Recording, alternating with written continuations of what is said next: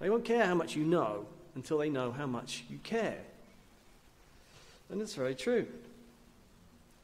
And that's what Paul is saying here. Gifts, knowledge, abilities, all of that's nothing unless you have love.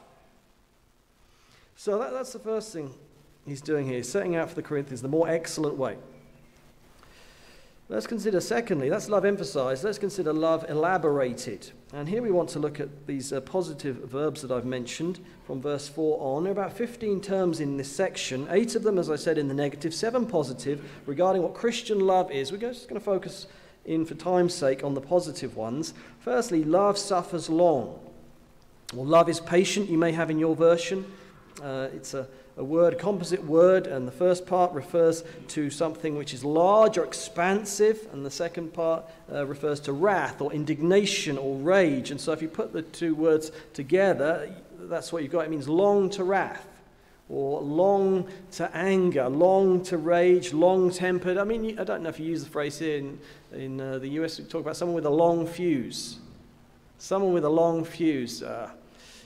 There's a cartoon that my kids used to watch. It was Roadrunner, and he would have this ball of dynamite, and it would have a fuse. And sometimes the fuse went for miles, and it would be lit, and then it would be a long time until that bomb actually went off.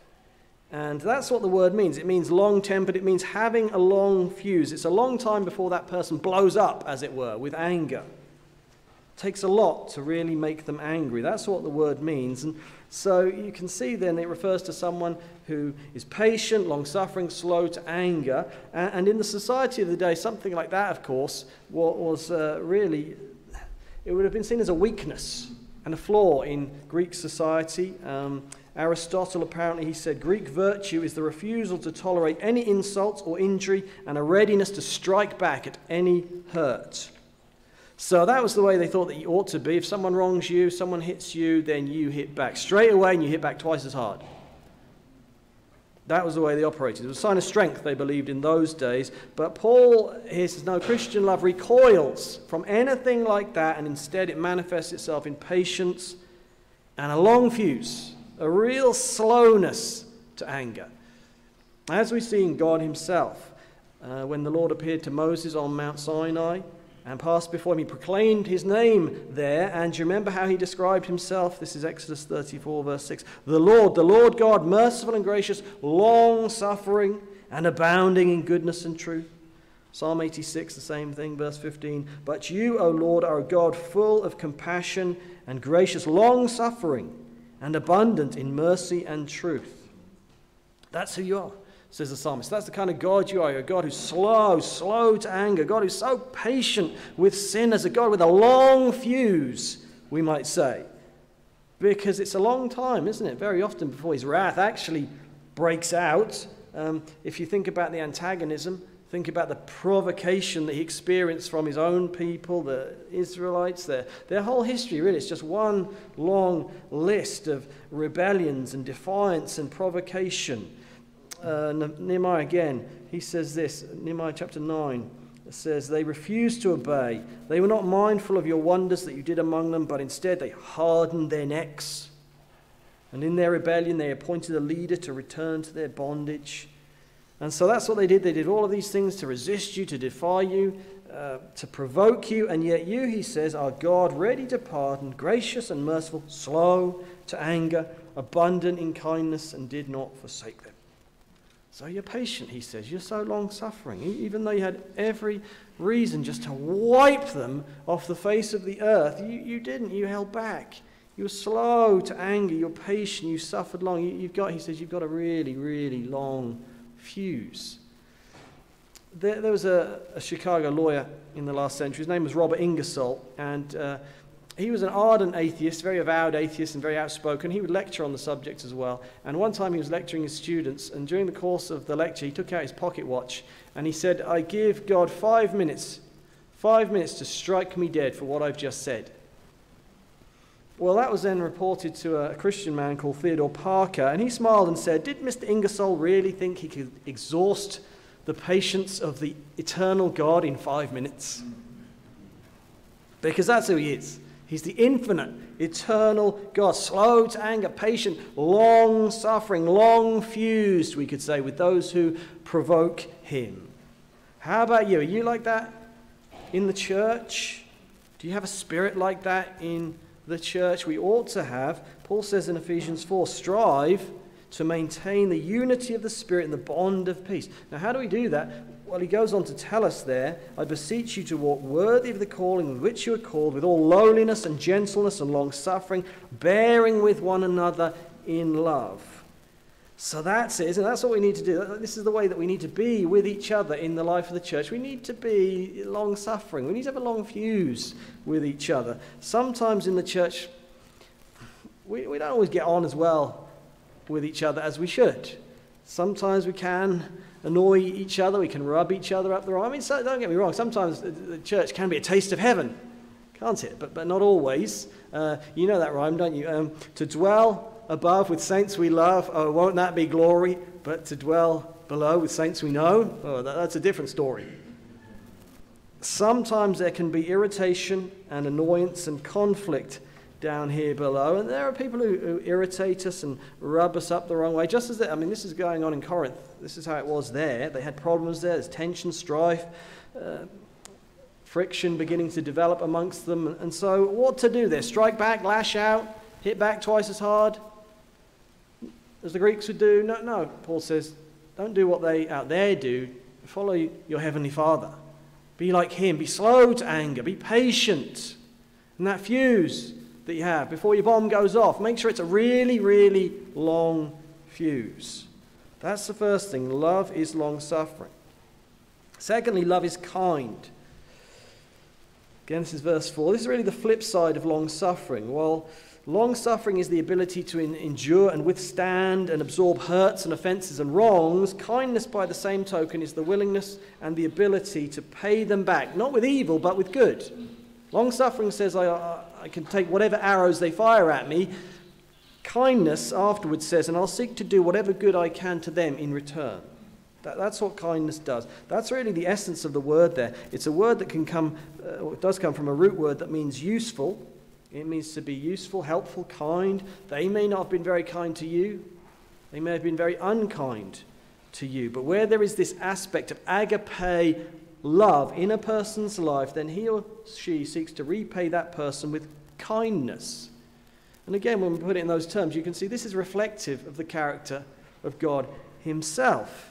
Think about the provocation he receives. Think about the antagonism he receives from his own people, how defiant they can be, how defiant we can be. And yet how does he respond? With patience, long-suffering, and continually with kindness. We could go to Nehemiah 9 again, and there he recounts the rebellion, the obstinance, the stiff-neckedness of the people, and yet how did God respond? He was gracious, patient, long-suffering, and on top of that, he was so kind. He gave them a pillar of cloud by day, Nehemiah says, and a pillar of fire by night. You gave them your good spirit to instruct them, and did not withhold your manna from their mouth, and gave them water for their thirst. 40 years you sustained them in the wilderness. They lacked nothing. Their clothes did not wear out, their feet did not swell. Moreover, you gave them kingdoms and nations. You multiplied their children as the stars of heaven. So, you see what he's saying? He's saying you're so kind. You're just so very, very kind to your people. That's how you show yourself continually, unfailingly towards them. And so, as God's people then, today, how ought we to be? How are we to conduct ourselves? Well, shouldn't we be kind to each other? You know, for an example, think about the book of Ruth. That's a great book as an example of kindness, isn't it? You think about Ruth there in that book and her kindness to Naomi, leaving her own home to go and accompany her and to be a companion to her, and then going out into the fields to find grain to give sustenance for her. And then, you know, Ruth's out there, isn't she? She's out in the fields one day, and then she bumps into this man called Boaz. And Boaz, you think about him. What word would you use? One word came into your mind to describe Boaz. What would you say? Well, that man he's so kind, isn't he? Out there in the field, giving her the right to glean sheaves and then water to drink. And he Fights her over. Place at the dinner table, extra bundles of grain, ephah of barley to go home with as well on top of that. Kindness after kindness after kindness. That's one of the big themes in the book of Ruth, isn't it? Hesed, the Hebrew word, loving kindness that they experience because they are in covenant with the God of Hesed, the God of loving kindness. How do you know they're in covenant with him? It's by the loving kindness that they show to each other. That's what shines out from the book of Ruth against the dark backdrop of the Judges period. And so Paul here in 1 Corinthians 13 to the Corinthians, this is the same kind of thing. It's the dark backdrop of first century Corinthian society. He's saying, let it be your kindness against that dark background. Let it be your kindness shining forth. Now, what about us today in our society? Against the dark, deteriorating backdrop of our modern society, is your kindness shining forth? Are you seeking to grow and excel in the grace of Christian kindness? Paul says here we should. He's saying here this is the more excellent way. Long-suffering. Be kind. Third positive statement in these verses, love rejoices in the truth. Now, this is in contrast to what's gone immediately before. Verse 6a, love does not rejoice in iniquity. That is an attitude which rejoices, takes delight in the downfall, the stumbles, the slip-ups, the difficulties of others. It delights in seeing others fall down in some way. I remember my parents telling me a story one time that their pastor from their church had told during one of his sermons, and they relayed it to me. And the pastor had two young sons. One was called Murray, he was 2 years old, and his other son was Wesley, he was 3 years old. And one morning, Murray had come running out of his room, little lad, and he ran past the stairs and lost his balance at the top and tumbled down the stairs. And there were floods of tears, but it was a carpeted staircase. He was fine. And then Wesley came running out of his room, and he was in tears. And they said, Wesley, why are you crying? And he said, because Murray fell down the stairs. And they thought, isn't that sweet? His brother's fallen down and he's crying. And they said, but it's okay, Murray's fine. Why are you still crying? Well, Murray fell down the stairs and I wanted to be there to see it.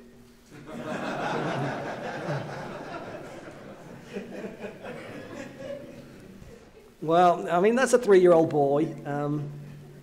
But in the spiritual realm, that's the sort of thing we're talking about here. It's that kind of thing. Because of the sinfulness of our hearts, there can be this desire to see someone else stumble and fall, even a delight to hear about it. When someone comes along and have you heard about so-and-so? Have you heard what they did? And the ears start to tingle at the tittle-tattle that's about to come out. Paul says, no. Love doesn't do that. Love doesn't delight in that kind of thing. The sins, the stumbles, the moral falls of others. No, true Christian love doesn't delight in that. Rather, love delights in the truth and in the work of the truth and the evidence of the truth at work in another person's life, which means, practically speaking, that we aren't always looking for the areas where they don't measure up. We aren't always looking for those areas where they come short or where they fall down. Rather, instead, we want to focus on the truth and the work of the truth in that person's life. That's where love goes. Love gravitates towards that. You think about the Apostle John. He's sometimes referred to, isn't he, as the Apostle of Love. And in his third letter, verse 4, he says, I have no greater joy than this, to hear of my children walking in the truth. That's what love does. Doesn't delight in downfalls, but rejoices rather in the truth. That's the third thing. Fourthly, love bears all things, and the word bears there is a word which means to cover. It actually comes from the word for roof, the covering or shield that you put over a house to protect it, to shield it from the elements. And so that's what's being referred to here. That's what love does. It covers, it guards, it protects. Doesn't want to expose or exploit weakness. Love instead wants to cover and protect weakness. You think about Noah's sons in this regard, with regard to their father. That's what they did, quite literally. They threw a covering over their father's weakness. Now, that doesn't mean, of course, that we never expose sin. Of course, there are times when that has to be done for the good of the individual and for the good of the body as a whole. Sin, if it's serious sin, has to be revealed and dealt with. There are times when something like that is necessary, but even then it's something done with great heaviness and great sorrow of heart, because the prevailing disposition of love is to protect and to guard. Fifthly, love believes all things, which doesn't mean that love is gullible or that it's naive. It doesn't mean that you have to act as if you were born yesterday or that you believe whatever it is anyone tells you, no matter what the evidence may be to the contrary. One writer I read on this subject gives the example of a husband coming home from work and his hair's disheveled, he's got lipstick on his collar, he's got a smell of perfume about him, and his wife says, "Why are you late?"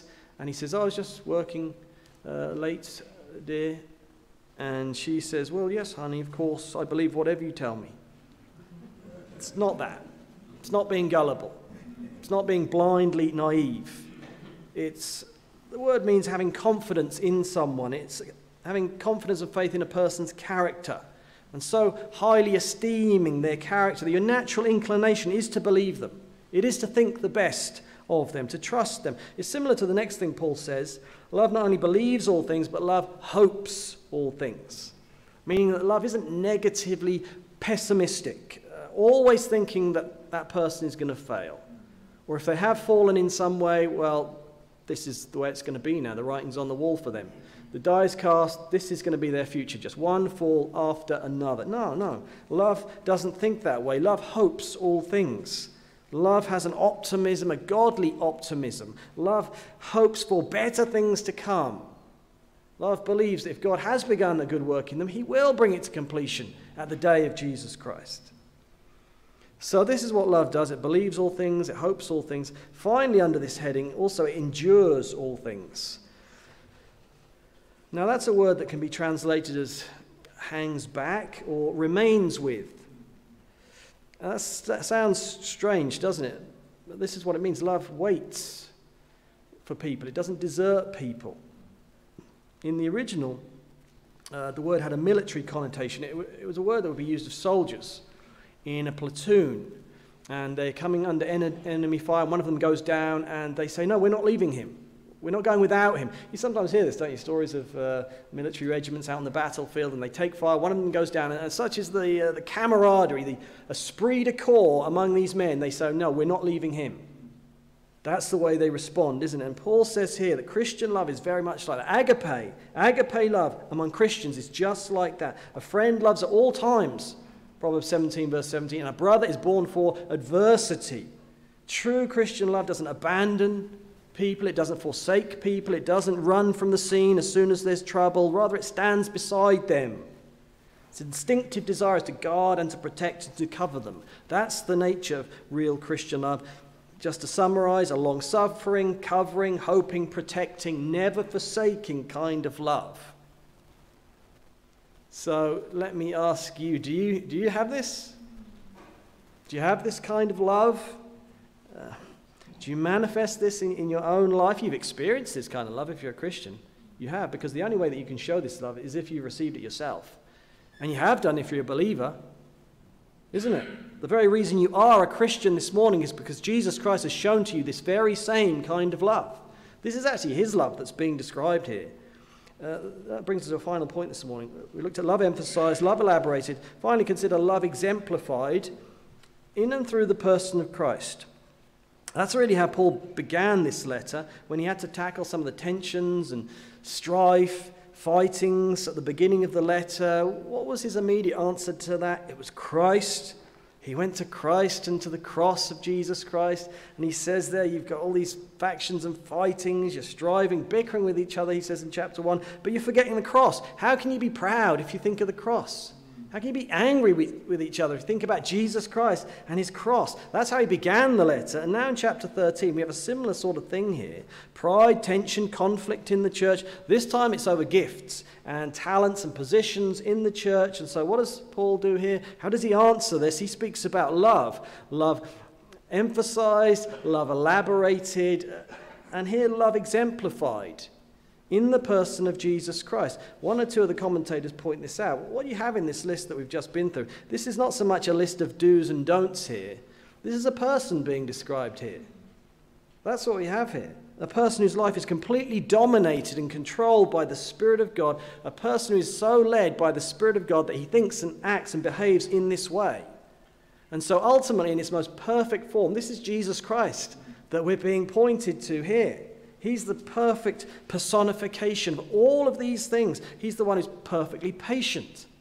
He's the one who's supremely, perfectly kind. He's the one who he completely covers all of our sins at the cross to pay for those sins. He died at the cross so that God now might keep no record of our sins. And he's the one who endures, doesn't he? He endures all our failings, all our flaws, all our faults, all our backslidings. He endures those, and still he remains right by our side. Still he says, I'm not going, I won't leave you, I won't abandon you. I am with you always, even to the end of the age. I will never, ever leave you, nor forsake you.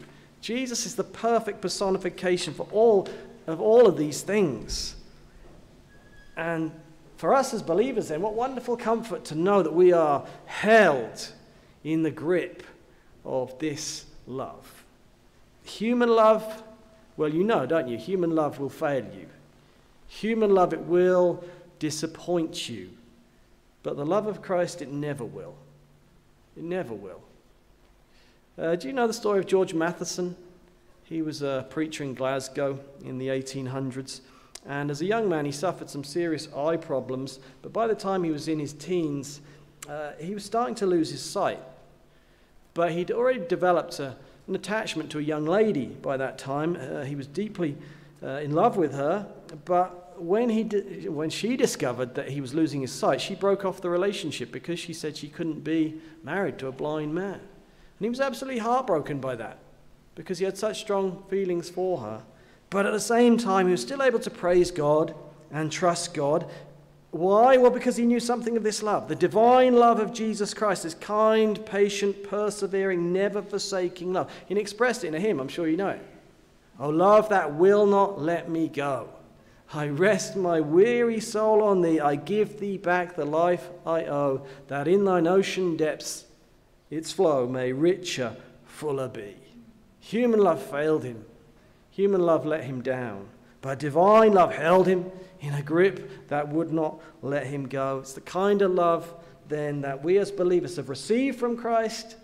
And so now, Paul is telling us here, this is the kind of faithful, persevering, long-suffering love that we should show to our brothers and sisters in Jesus Christ. So yes, gifts have their place, they're important, but Paul says here, I show you a more excellent way. Let's pray.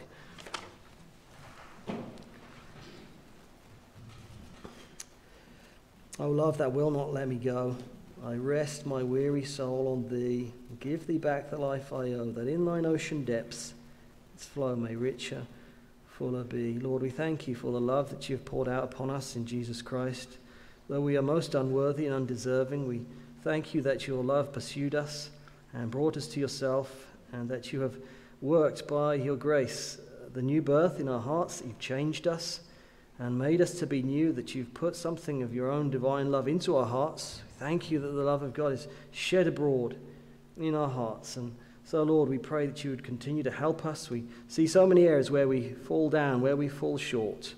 And so, Lord, we pray that you would help us to have these graces in abundance, that they would grow and flourish in our lives, that we may truly love each other, and that the outside world, the perishing world around us, would see and be able to say, see how these Christians love one another.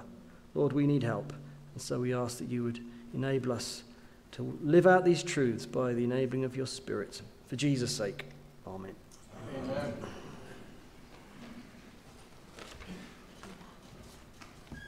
Okay, we have time to discuss any questions that you might have.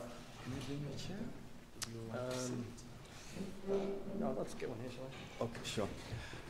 Any questions? We want to thank God for the word clearly taught concerning the most excellent way. Any questions that you might have, or comments? Comments are also welcome. There's a mic there, so if you raise your hand, the media team will come to you. Okay, Pastor Kenneth there. One of the things that you notice maybe among some shepherds, they will find that this cow has been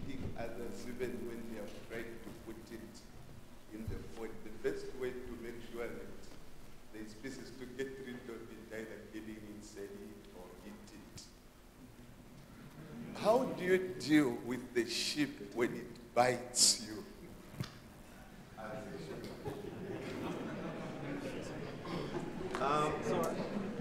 Pastor, you weren't very clear. Could you just I repeat everything.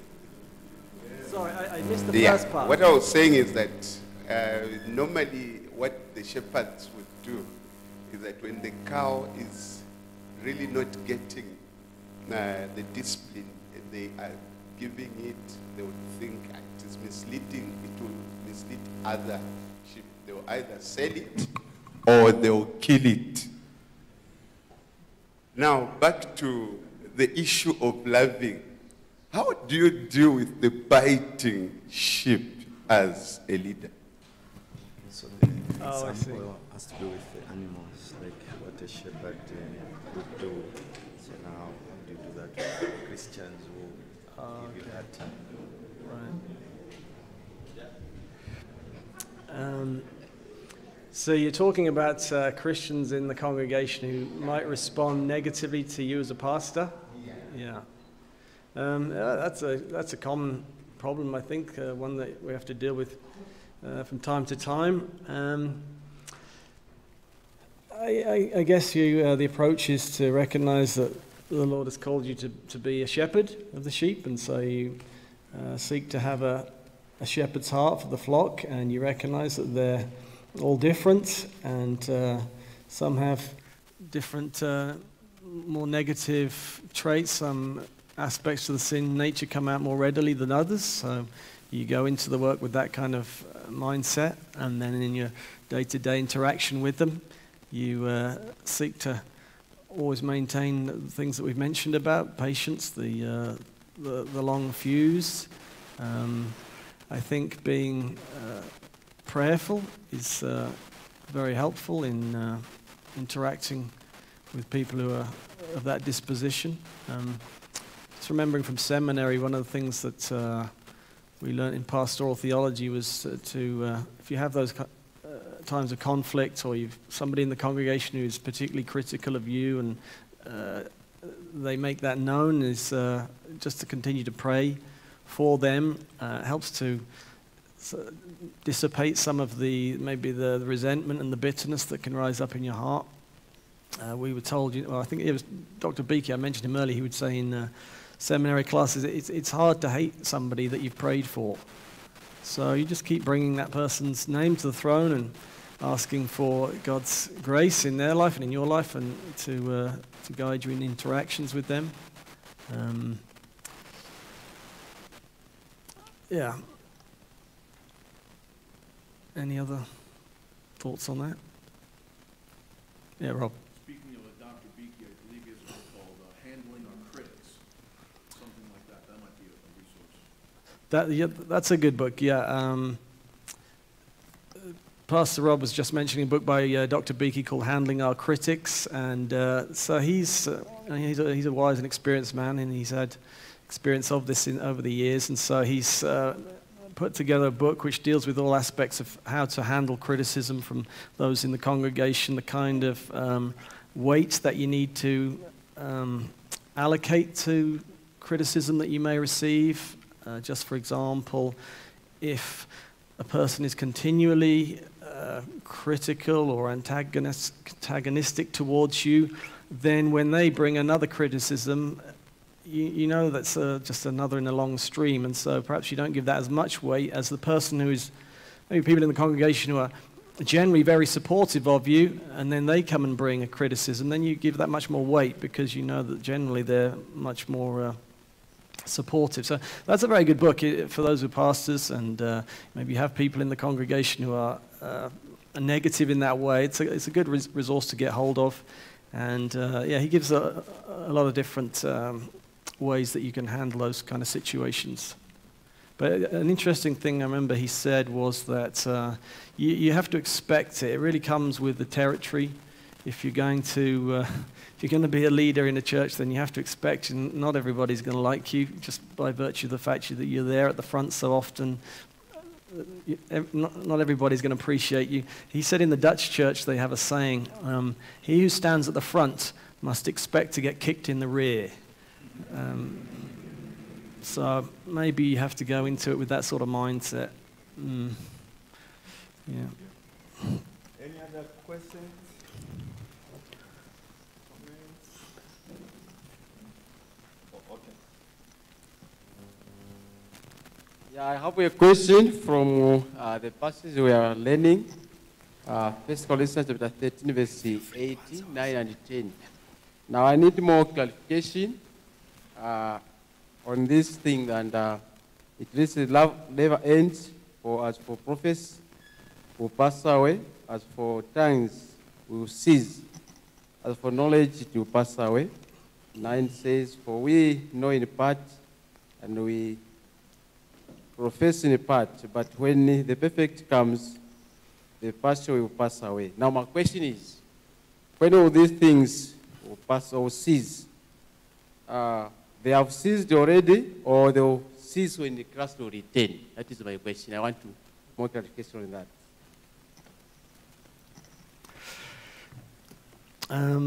Yeah, that's there are different views on my glasses. There are different views on that passage. From my studies of that,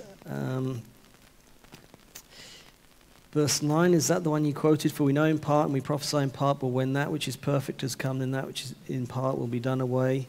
When I was a child, I spoke as a child, I understood as a child, I thought as a child, but when I became a man, I put away childish things. Was that the passage? Before that? Yeah.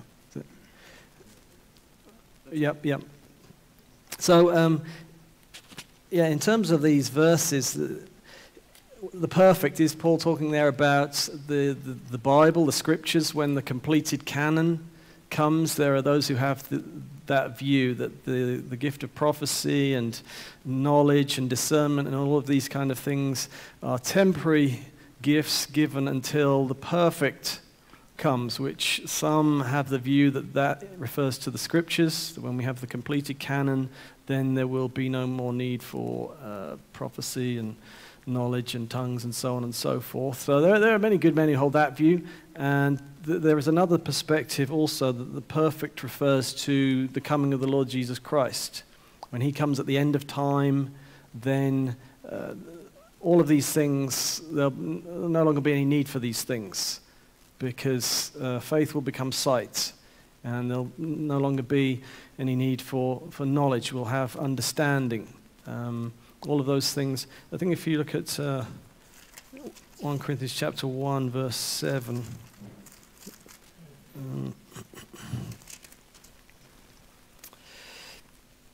so that you come short in no gift, eagerly waiting for the revelation of our Lord Jesus Christ.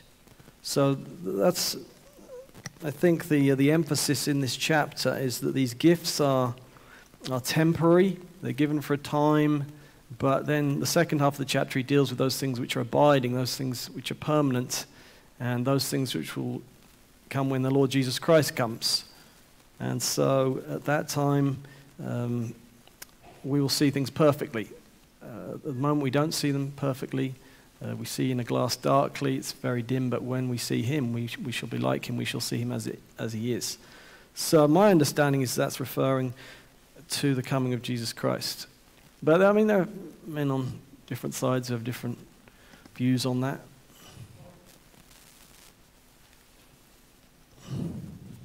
Okay, thank you. Any other question? Comment? Okay, it's a hand here.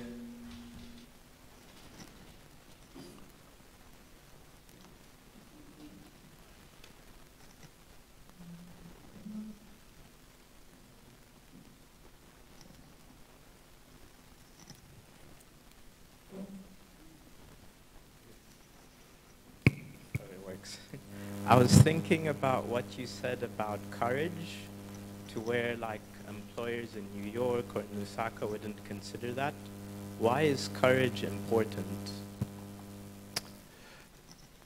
I don't think I'm saying courage. Character, maybe it's my accent, yeah.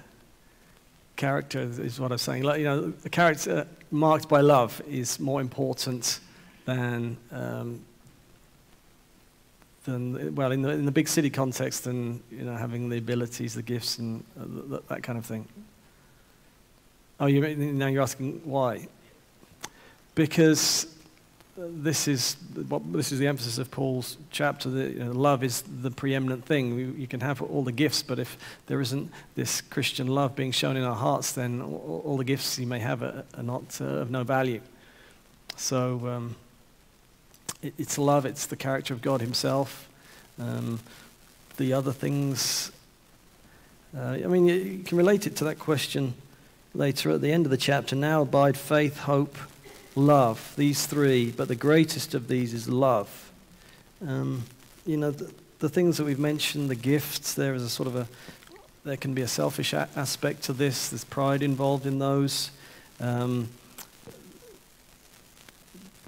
elements of faith and hope, those are both sort of more individual aspects. You have personal faith. Hope is something quite individualistic, but love it goes outward, doesn't it? Love is always going out. It takes you out of yourself to another person. And that's something we see in the Godhead itself. Within the Trinity, they dwell in a relationship of love to each other. And it's out of that love, or God's love for us, that we've been brought into that Trinitarian relationship. And then we're going to, when Jesus Christ returns, we'll be ultimately brought to be with Christ in that eternal relationship of love. Heaven is a place of love. The Puritans used to use that phrase. And so as we love, then we're reflecting the characteristics and attributes of God Himself, God who is love, and who is continually pouring out His love upon us and dwells in that relationship of love. I think that's how I'd answer that.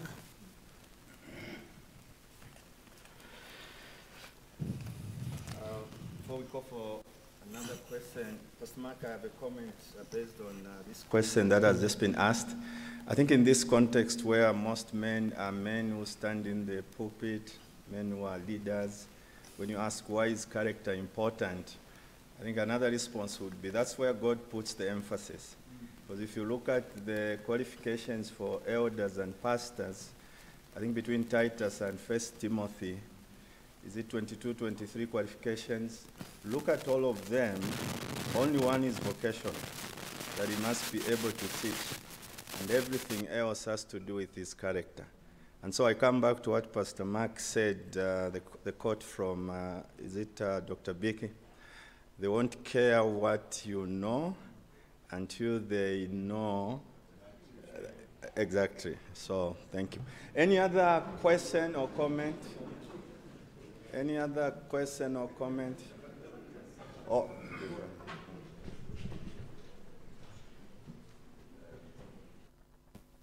Since we are dealing with leaders here in churches, can we put somebody on discipline who doesn't show you love, but doesn't fight so, but they just don't love you, as it were? Can they be disciplined for that?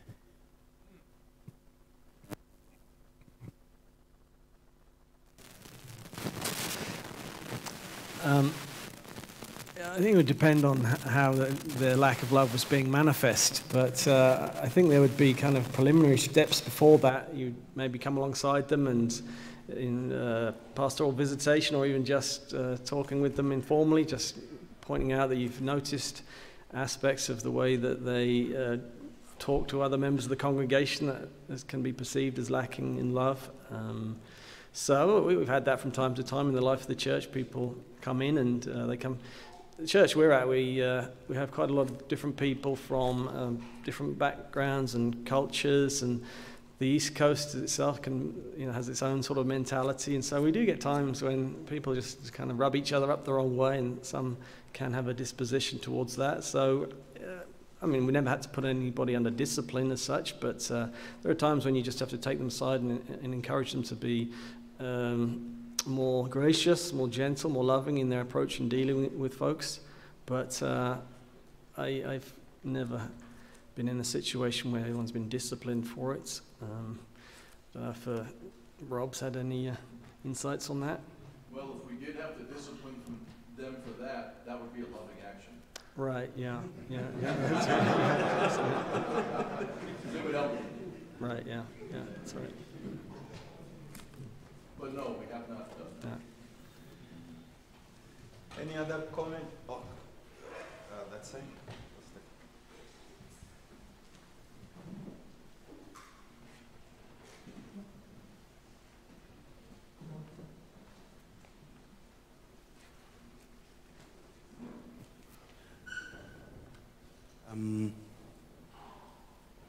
There are some Reformed brethren who believe in secondary separation. We are called to separate from the world. But if a brother, you have a difference in terms of doctrine or the application of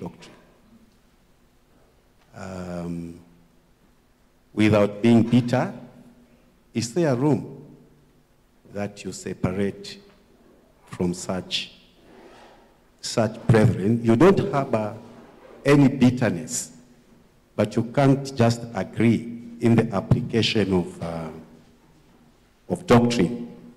Is there room for secondary separation if it is done in humility?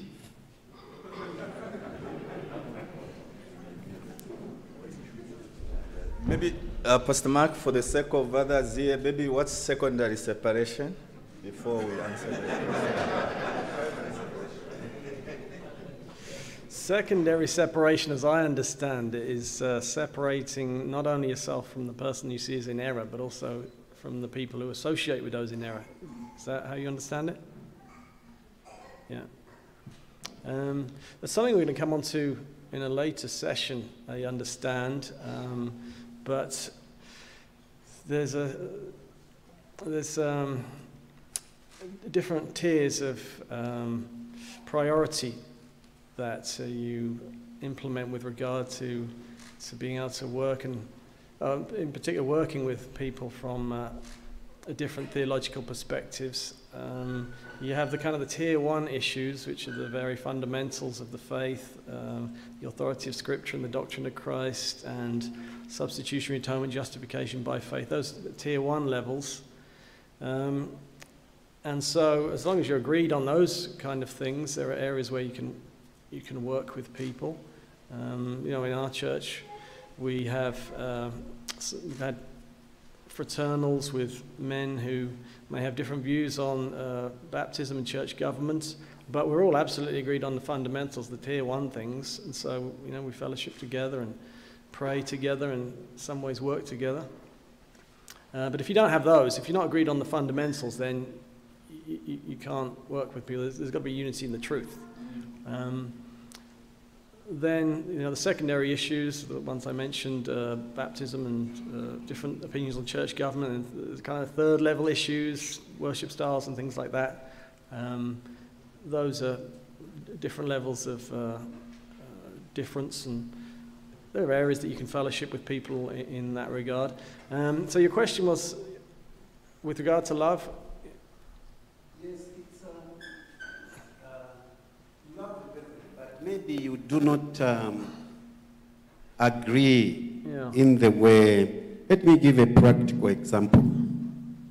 If a brother feels he doesn't believe in the use of excessive instruments in worship in a church, is he at liberty to leave that church and go to another church where such practices? They may be agreed doctrinally, even on the fundamentals, but maybe when it comes to the application of the Reformed doctrine, we have embraced the doctrine, but how do we apply it in worship? How do we apply it in daily life? And especially when it has to do with church life, worship, things like that. You can't agree the way things are done in a particular church. Is there room for a brother to separate himself without feeling any bitterness at all, for the sake of their consciences?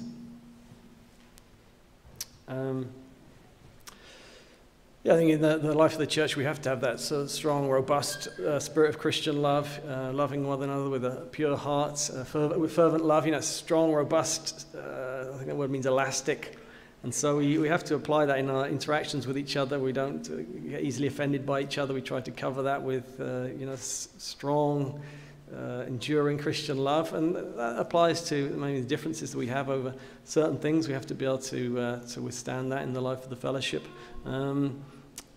People who have differences on worship, was you saying? Yeah. In the context that I'm from, we don't really have, we don't have music or anything like that, and so we're just singing regular hymns.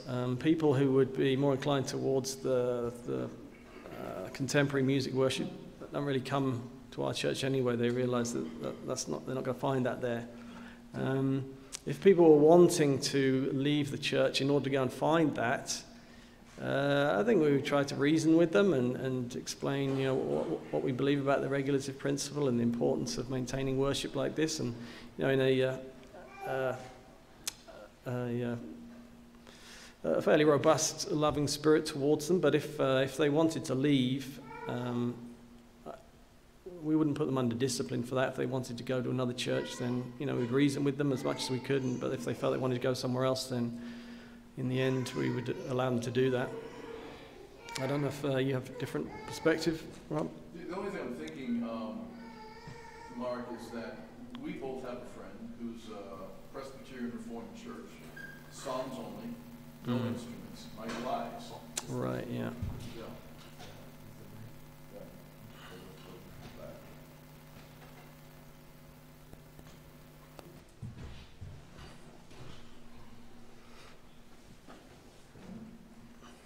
So Pastor Mark and I have a mutual friend, Pastor Michael Ives. He's at the Presbyterian Reformed Church, very small denomination among the Presbyterians, but it's Psalms only, no musical accompaniment, and I preach in his church a couple times a year. He preaches in my church a couple times a year, and a fantastic brother, godly brother. And among ourselves, we both hold to regulative worship. Ours will be very similar to Mark's, but the application of it is different. So when I go there, I enjoy it. I enjoy their worship. I understand they're trying to be regulated in their worship. I differ in Psalms only, singing them, but we get along just fine. Now, when he comes to our church, out of what we call a spirit of accommodation, we'll sing hymns which are out of the Psalms, specifically, just from Michael Ives, or Pastor Ives. Just because we know that for him, that would be a stumbling block if it was a non-psalm hymn. And for Dr. Beakey, we've done the same. And other psalm singers, we would just, because we know they're with us, our Blue Trinity hymnal has plenty of psalms, and we will actually pick those hymns just to accommodate our brethren out of love, which I say agape, and you say what? Agape. Agape. So that's just a thought from two Reformed churches, going from, let's say an ultra-conservative view of the regulative worship to a pretty standard view of the regulative worship, as opposed to, again, going to the other extreme of, let's say, a band and all that kind of stuff. That's a different scenario altogether. Not that we would break fellowship necessarily with those people, but there would be differences. But I think for my own self, if someone is convinced that they're holding to a regulative perspective of worship, then we're going to understand that there's going to be some differences. We might use the blue hymnal, you might use the red hymnal.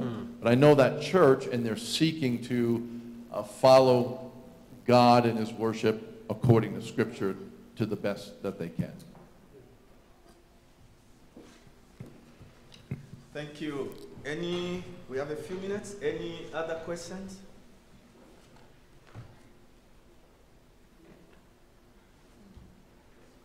Okay. Thank you, Pastor Mark. Yeah, thank you so much. You are free to.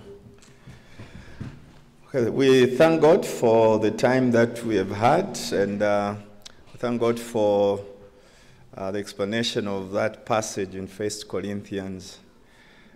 We will dismiss just about 8 minutes early, and that's to our advantage. I just have one announcement to make from from the food court there, and they are saying,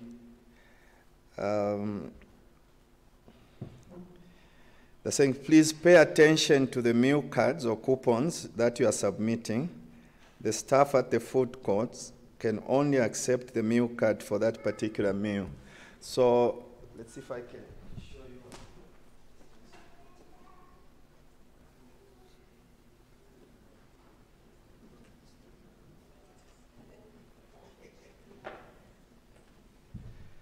So when you look at your meal cards that way,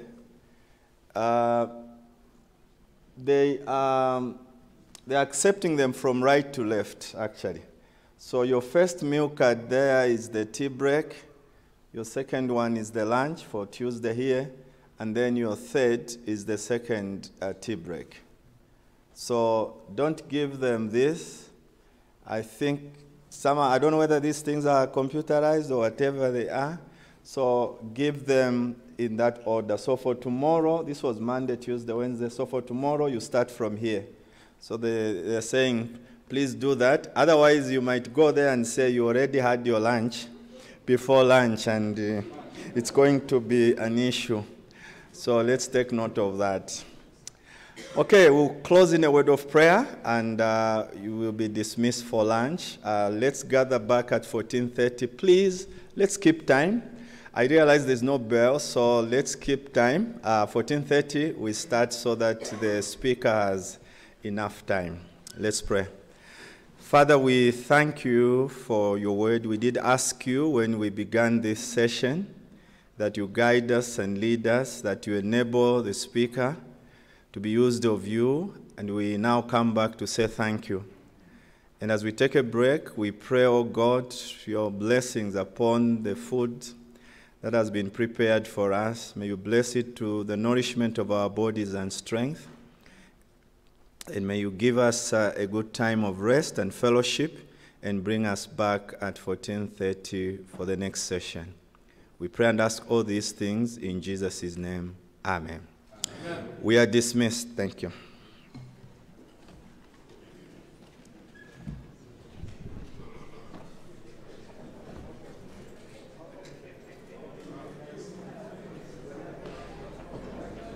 In terms of our vision, the vision of the School of Divinity is to be a center of excellence for Reformed Biblical scholarship, devotion, and teaching, impacting Africa with the gospel of Christ and a God-centered worldview. And really that encapsulates and undergirds everything that we're about. We want to be very clear about both academic excellence and evangelistic fervor. We want to be clear about uniting the head, the hands, and the heart. That's the vision of ACU as a whole, and it is most assuredly the vision of the School of Divinity. The other thing that's important is that we view what we do in the School of Divinity as part of ACU. That's why we chose to be School of Divinity as opposed to a seminary. And everybody keeps using the term seminary, seminary, seminary. And when we started, that's what we talked about. But a seminary is a standalone institution. A School of Divinity is part of the broader university. So we're not separate from ACU. We're not other than ACU. We are an arm of ACU. We are intricately involved and ingrained in the ethos of ACU. And that's important from two perspectives. Number one, it's important because when you talk about universities going adrift, there are a couple of things that happen that lead to that. One is you separate the university from the church. When you look at the great universities and the Harvards of the world and Princetons of the world, the first step in their theological and moral decline is that you divorce their work from the church. You divorce it from the accountability of the church, and you divorce it from the influence of the church. The second thing you do is you divorce the School of Divinity from the broader university. And so now all of a sudden, you have this bifurcated view of education.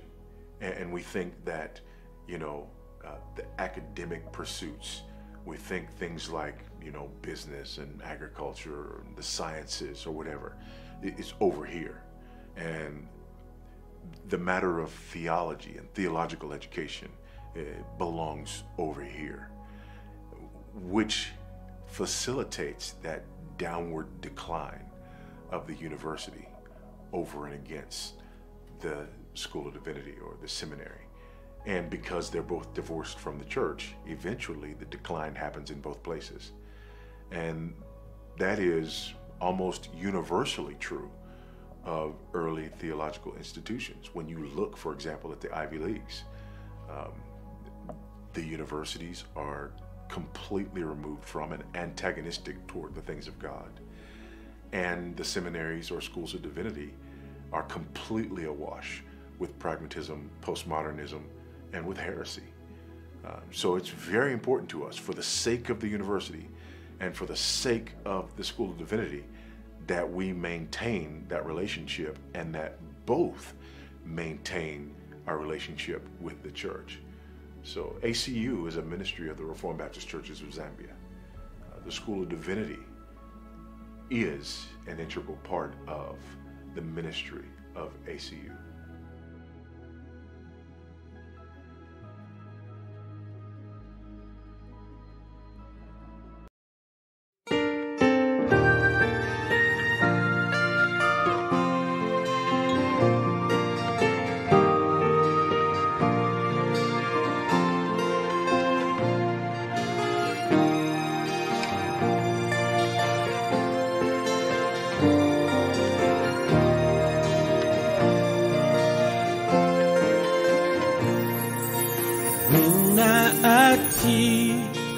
Konda ife wenzila tu diyeyu atifuna funa ife indentawi zonse tu chikolano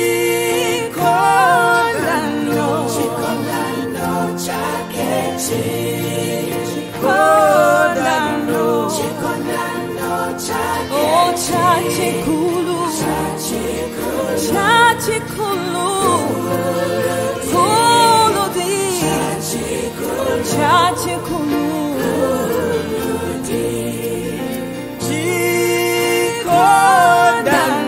Chikonano chakechi Chikonano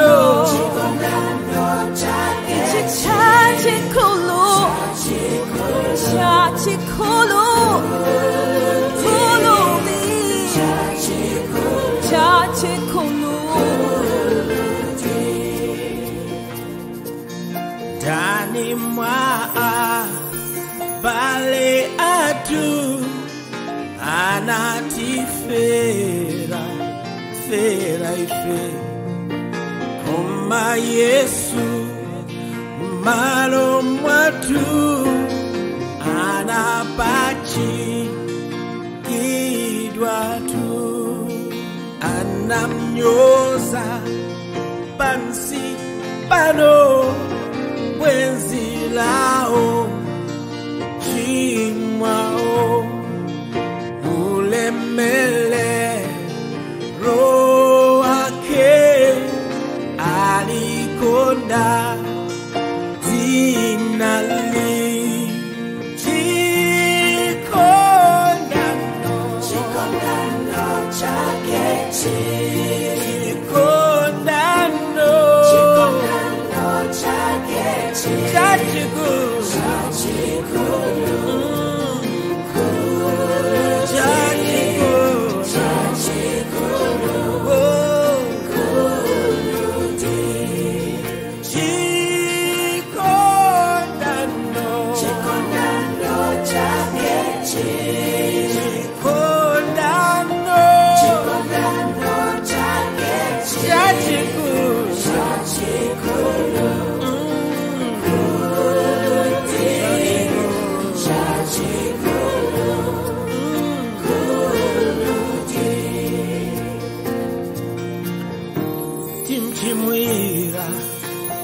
pambana ikumusa utae kumabwenzi latu Yesu atikonda konda fe tipunzitse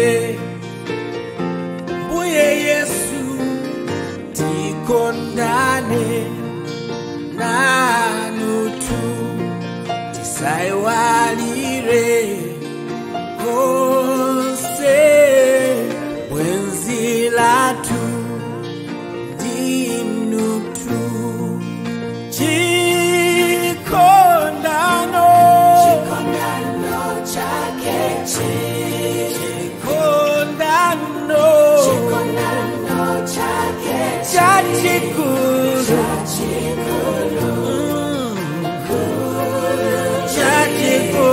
chachikuru